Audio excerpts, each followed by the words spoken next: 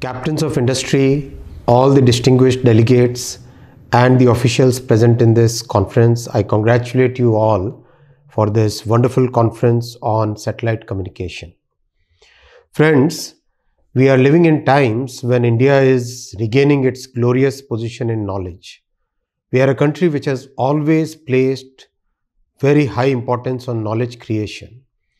We have had traditions where people, our scientists, our Maharshis, they calculated so many astronomical phenomenon, they computed so many astronomical calculations and equations which are really important for us to understand.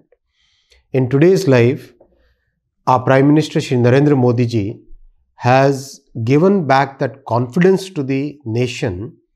He has made sure that the talent available in the country is used for developing technologies. And this is a very big mindset change from the past. In this new mindset, we as a country believe that we can develop technologies for our own use and for the world. There are many examples of this change in mindset. Vande Bharat train is one of the examples. Developing and manufacturing a train which is capable of traveling at 180 kmph is something which only about 8 countries in the world can do. Second big example is the development of telecom stack.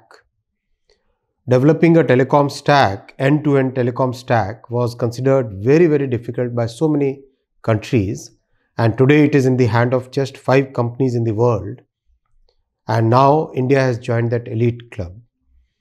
Third good example is development of the DPI, the Digital Public Infrastructure.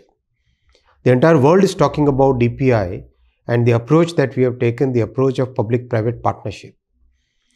This has revolutionized the entire payment, financial services, e-commerce, and the way the government interacts with its citizens.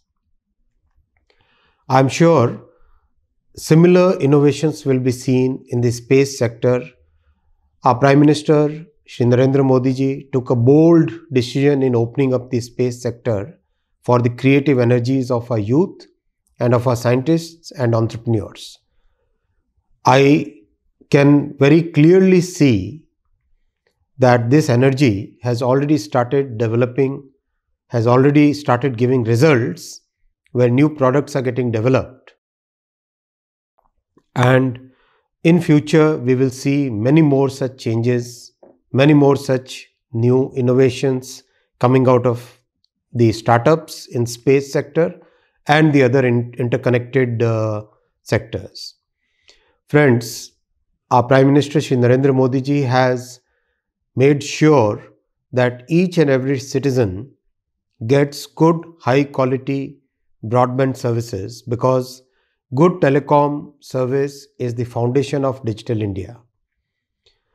In his approach, now we have practically covered more than 95% of the entire country through terrestrial network. Whatever villages are left out, even those villages are getting covered now in a mission mode.